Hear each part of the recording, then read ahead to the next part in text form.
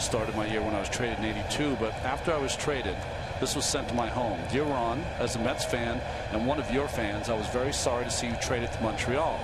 You had a great career with the Mets, but you suffered from lack of support and too many no-decision games, which should have ended up in the W column. I wish you the best in Montreal, except when you pitch against the Mets. Sincerely, Dick. Richard Nixon. He signed it Dick. He did. That's outstanding. He loved the '80 Mets.